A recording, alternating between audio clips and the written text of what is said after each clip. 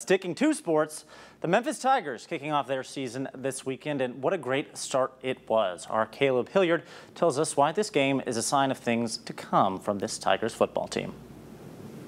For the entire offseason, we heard about potential attacking options on this Tigers football team and the impact they could have. And against Bethune-Cookman, we saw that potential, and it could be the start of something special this season.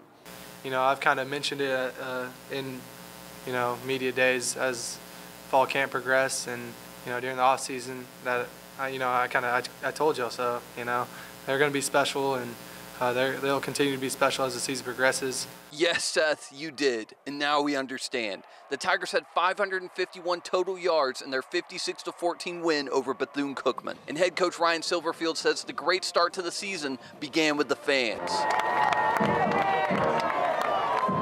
Really, it started with the Tiger Walk. We had a ton of fans out there for that, and that kind of set in motion what our expectations are for the year. Quite exciting.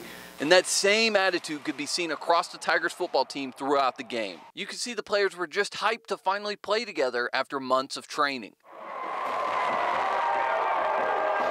Sophomore running back Sutton Smith rushed for over 100 yards, the first Memphis running back to do so since 2021. He did his thing, and I'm proud of him. He definitely balled out. While Blake Watson, you also balled out. The running back rushing for 3 touchdowns. A few wide receivers also went off. Junior transfer Demir Blankumsey had 6 receptions for 98 yards and a touchdown. And this Saturday, the Tigers will travel to Jonesboro for their Week 2 matchup against Arkansas State. At Simmons Bank Liberty Stadium, I'm Caleb Hilliard.